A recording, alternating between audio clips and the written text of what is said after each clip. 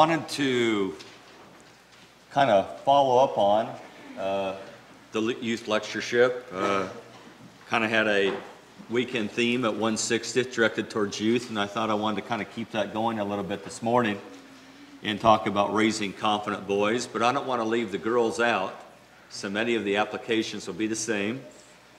Derek and Ryan spoke, or two of the speakers there yesterday, and really did a great, fantastic job.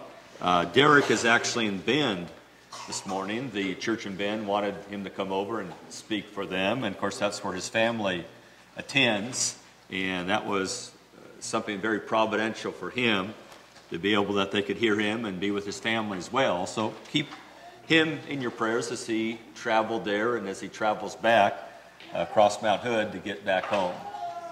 So we want to talk about raising confident boys. Kind of something that got the lesson going as far as something I saw. It was this quote: boys are in the news as having a hard time at the moment. They seem to be struggling, finding it harder and harder to succeed and conform and find a comfortable role in life. Statistics tell us that boys experience more behavioral problems, get involved in more crime, and at a younger age, and are losing the academic edge. Social, economic, and even educational changes seem to be undermining their essential manhood, and some see the future as promising little but constant pressure or failure, or both. And then this quote: their self-esteem and motivation appear to be at rock bottom. However, many boys continue to do exceptionally well, and they are half our future. I think that's a good thing to remember. Boys are half the future, and girls are half the future. Given the changes taking place in society, particularly in employment and the family, growing boys will naturally feel confused and uncertain about their future and where they actually fit, and questions like, what does it mean to be a father? What is a good father? How important are commitment and marriage? How should they manage their sometimes contradictory feelings of sadness and anger, tenderness, competitiveness, and protectiveness? And I do want to say that I don't necessarily think, though, that any things are any easier for girls. I think sometimes boys might think that it's easier for girls to live the Christian life. Or boys might think that they face more temptations than girls do. But the girls would probably say, no, it's not easy for us either. There's a lot of temptations out there for us as well. And particularly for many godly women or girls that want to be godly women, they're probably wondering as well, as godly boys are thinking, like godly masculine boys are thinking, is there any place in this world for me? Godly women probably are thinking the same thing. Is there any place in the world for me too?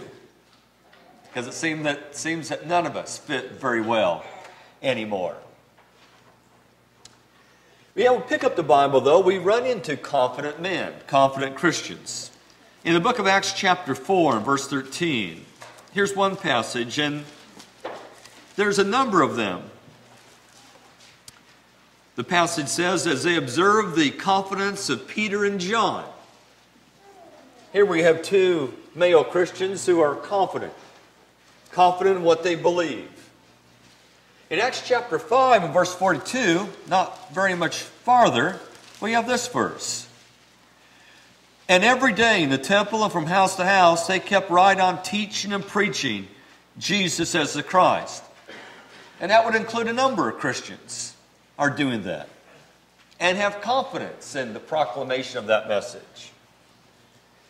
In Acts chapter 13 and verse 46, one word for confidence in the Bible that you might often find in a lexicon would be the word boldness. Same idea, but you probably might find the word boldness more. Paul and Barnabas spoke out boldly. And so you do run into confident Christians in the Scriptures. Timothy was told, among other things, in 2 Timothy chapter 1 and verse 7, it looks like that Timothy, like a lot of us, struggle with our confidence. Struggle with our boldness and as we approach people with the gospel.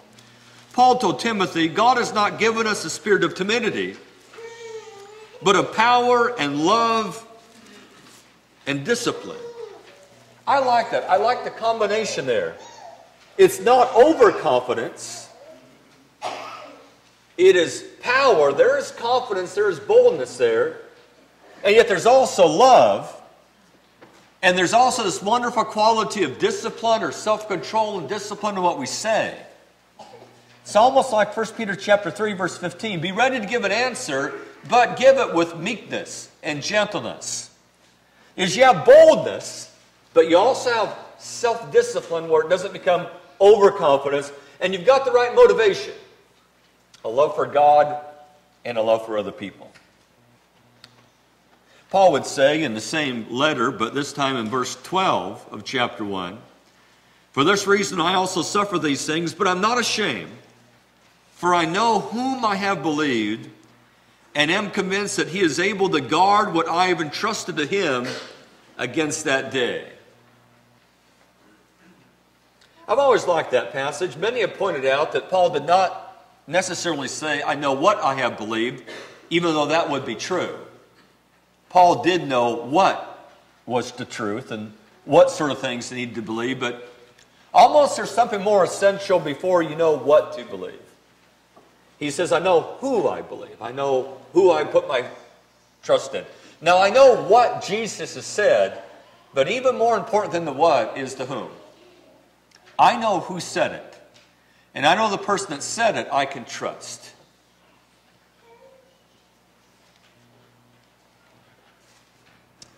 There are confidence boosters that we can give our kids as parents.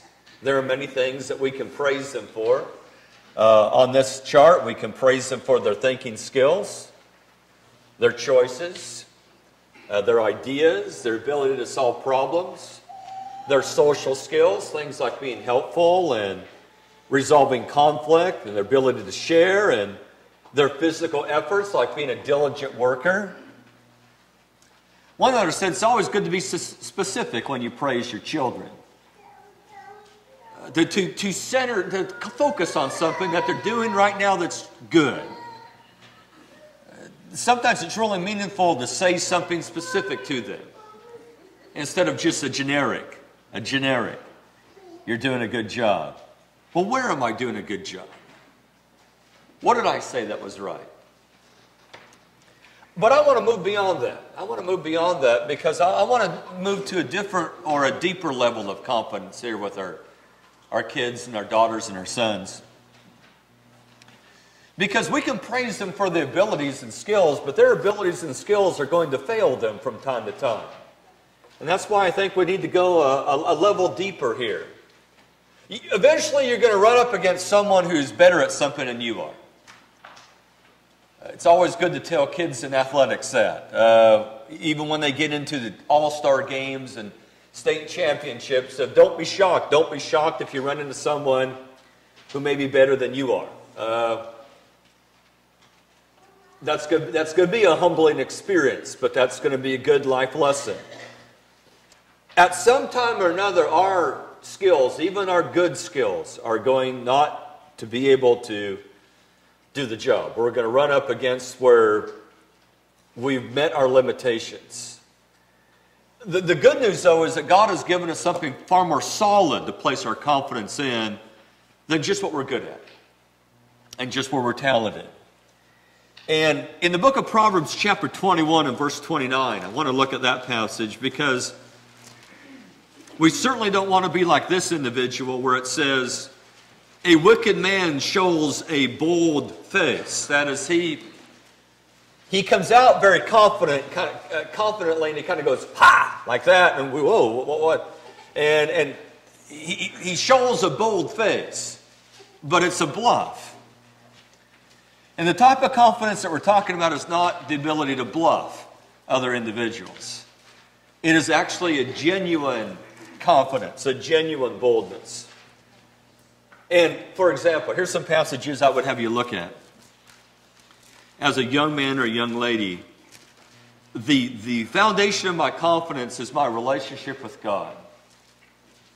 If I know I'm right with God and I know I'm doing the right thing right now, that really is the major source of why I have any confidence about what I'm doing or how I'm living or about the future. Psalm 138 and verse 3, on the day thou didst answer me, thou didst make me bold with strength. And then he says, in my soul. Another passage to take a look at would be Acts chapter 4, verse 29, when the apostles prayed this prayer. Lord, take note of their threats and grant that thy bondservants may speak thy word with confidence. The confidence was in the message. God, we want help here. We want to be able to preach your word. We know it's the truth, but we want to be able to give your word a good, fair, accurate presentation. Another passage, Acts 9:28. He was with them moving about freely in Jerusalem, speaking boldly, but then it says he was speaking boldly in the name of the Lord Jesus. Again, the confidence was in the message of what he was presenting. Another passage, they spent a long time there speaking boldly, and then it says, with reliance upon the Lord. And I think that's where the confidence sprang from. Is it sprang from that relationship they had with God? We know we have the truth. We know this message is the right message. We may not be the best speakers of it as far as eloquence, but we know this is the truth. That has to give you an edge when you go into a conversation. You know you're right with God. You know that God is on your side. He entered the synagogue and continued speaking out boldly for 3 months, reasoning, persuading them about. Here is the subject matter, about the kingdom of God. Pray on my behalf that utterance may be given to me in the opening of my mouth to make known with boldness the mystery of the gospel. I think that's where our confidence lies. I think that's a far more solid foundation, even than our skills, even the things that we're good at. Is that next level, that next level is really where the bedrock is. That's never going to give way. I know I'm right with God. I know I'm on the right track. I know I have the truth. I know I'm saved. Let's move a little further here. One author said, it can be liberating for any boy or man to hear that his confidence does not inherently reside in his skill or abilities. Rather, that such godly boldness resides in his relationship with God and the fact that he has access to God's truth. And God's truth is always sure, and God's truth is always right. I can second guess my abilities, and we will. And there's nothing necessarily wrong about second guessing your abilities. Sometimes second guessing your abilities will keep you alive. You may be up on the slope. You may be up snowboarding. You may be looking down at a black diamond, and you may second guess your abilities. That may be one of the smartest things to do at that moment, okay? You may be out motocross riding or whatever, and you may see a hill out in the woods or whatever, and it's slick and muddy, and it's straight up or whatever, and you may think, I'm good, but I don't know if I'm that good. That's a healthy thing at that point, to second guess your abilities. But we don't ever have to second guess God's wisdom. I think that's liberating to men that might feel like, do I have to do everything perfect all the time? Do I have to be able to do everything right?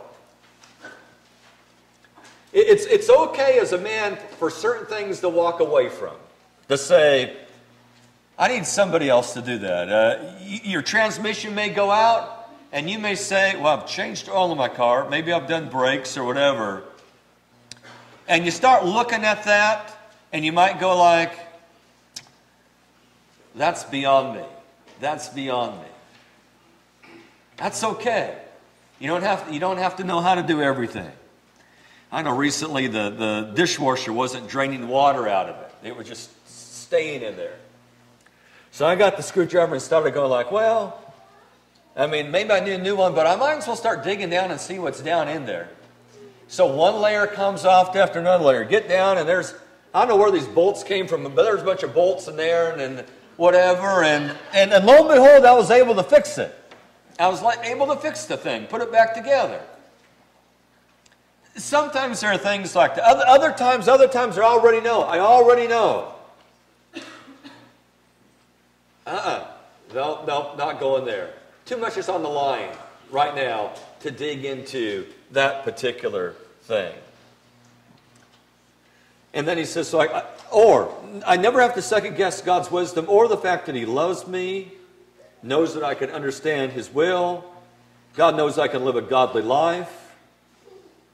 As long as one knows that they are on his side, they can boldly say, I can do all things through Christ who strengthens me, Philippians 4:13. Or if God is for us, who's against us, Romans 8:31. I think that's liberating, though, for men.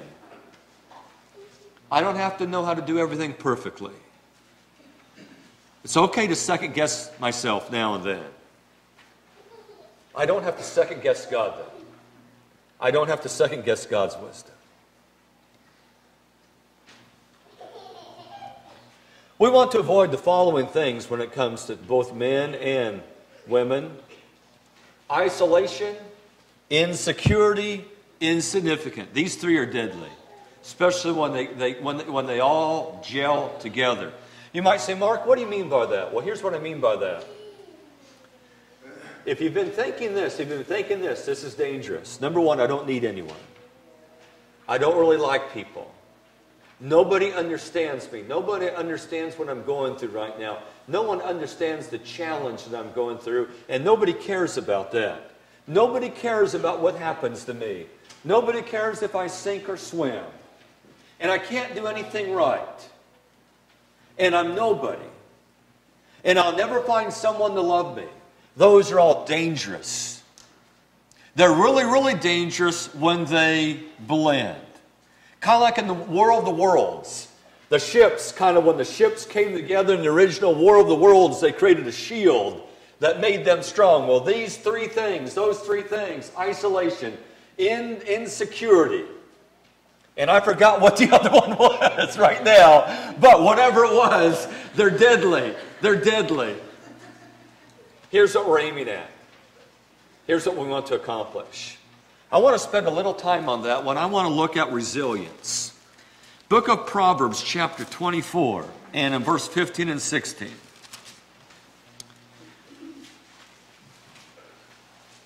Verse 16, I've probably read a lot of times.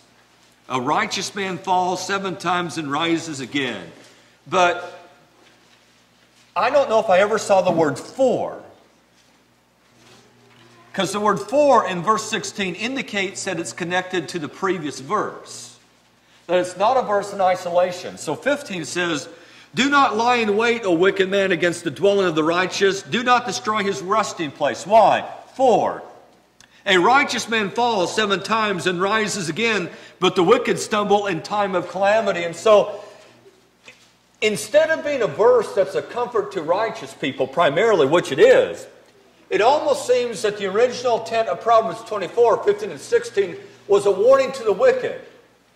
Do not go up against the righteous. Do not try to undermine them, because the righteous survive and the wicked don't. And there was almost a warning there. Righteous people are resilient. Righteous people come back. Righteous people are the original terminator of I'll be back. That's the righteous. The righteous people always come back. It's a bad comparison, but they're like dandelions. You can't get rid of them. No matter how much Roundup gets sprayed on them, they're coming back.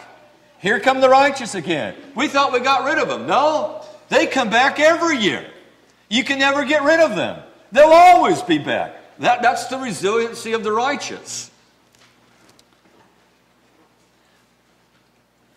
I know, and I think Leo made a good comment, and that is that the real problem in our world is not economics, it's sin. Unfortunately, sometimes those two things go together. One affects the other. And sometimes we might feel like it's rough for God's people, but I don't know about you, I'm just amazed that there's any God's people left on this earth. I mean, after being, at least since the cross of Christ, after being sprayed with Roundup every single year for 2,000 years, I'm amazed that there's any of us left. And sometimes I guess we need to be amazed more about how many of us there are. The righteous are incredibly resilient. I want to go to the book of Esther, and look at this passage. Haman had everything going for him. He was in with the king. He was the king's best friend. The king basically had given him like a blank check that whatever he wanted to do. It looks like he had got to the point in his life that he thought he was the one running the kingdom. That whatever he wanted to do, he could get the king to go along with him and the king would sign on. That he was just in with the king. And so he has power behind him. He has influence behind him. He has wealth behind him. In Esther chapter 6, though, it starts to crumble. And it's interesting what his family and friends tell him in Esther 6:13. Haman recounted to Zeresh, his wife, and all his friends everything that had happened to him that particular day when the tables were reversed and he had to honor Mordecai. Then his wise men and Zeresh his wife said to him, if Mordecai before whom you have begun to fall is of Jewish origin, you will not overcome him, but will surely fall before him. And I think that's a lot like Proverbs 24. The righteous are resilient. Do not.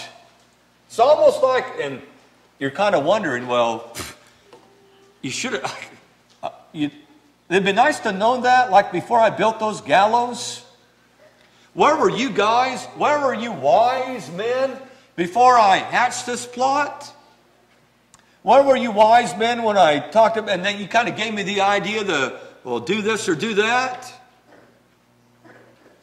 But there's a warning, don't go against the righteous. They're resilient, and you'll lose. We want to accomplish regeneration with our kids, where they become new people. We want to accomplish significance, that they realize that they're a man or woman created in God's image. And they are placed here to have dominion on the earth. We want to establish security with them, that they feel very secure in their relationship with God. And we want to encourage them and convince them that with God's will, they can be extremely capable. Now, Psalm 119. Of course, we don't want them being overconfident and arrogant.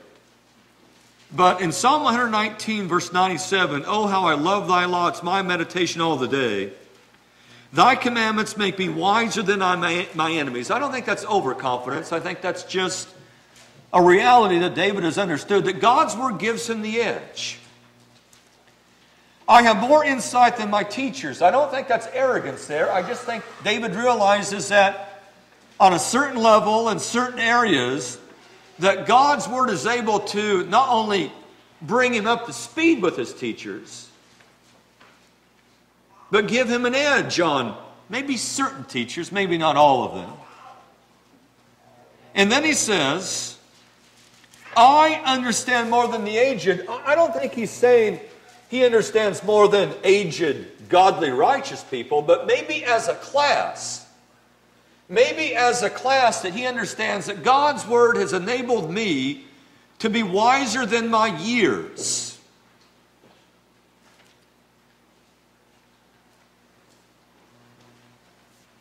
You don't have to make a whole lot of mistakes early on in your marriage, according to that verse, or early on in your parenting. Now, that doesn't mean that you're ever going to be a perfect mate or a perfect parent.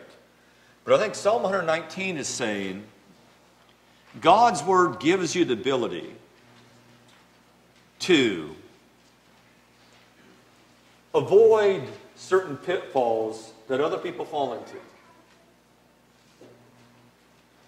You may think, is it really fair? Is it really fair to have kids when you're 20 when you don't know anything? Is that really fair? And I think this verse says, you're not at a disadvantage. There's a reason God did it that way, but with the scriptures, you can gain a wisdom. You can gain a wisdom presently that may have taken you many years otherwise to gain the same sort of practical wisdom. So, you're capable. You are prepared with Scripture. What they do need, I want to talk about a few things that kids do need, both sons and daughters. They need our love. You might be tempted to say that I did not have a father who expressed his love to me Therefore, my son or daughter will survive without my expression of love. One hunter said, though, and he warned us, those who don't get can turn this into don't need. Maybe you run into a man or a woman who says, I don't need any of that emotional stuff. I don't need any of that love stuff. What that is that's a smokescreen. It's a smokescreen to hide their sadness. They do need it. But they're trying to protect themselves. I'm trying to protect myself from being hurt, so I'm going to act like I don't need it. And things go really wrong. Things go really wrong when we act like we don't need things that we really do need. Got a comment here. If God so loved the world, and if I'm part of that world, then I think God says, Mark, you need love just as much as anybody else needs love. I remind us of Titus chapter 2, verse 5, when older women are to encourage the woman to do certain things, or train them or teach them. And one of the things is to love their husbands. Every man. And then it says to love their children. Every man needs love. And every child needs love. You'll never run into anybody who doesn't need love. They need me. Presents are no substitute for presence. When spending time with your child, encourage reflection on the events of the day or the week.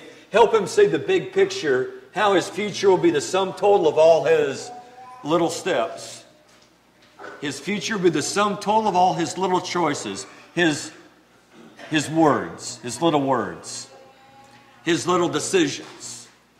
That's what his future will be. One other said, talk and touch, give them hugs and pats on the back. Other forms of affection when speaking with them. Keep communicating with them even if you have to hold up the entire communication, the entire conversation.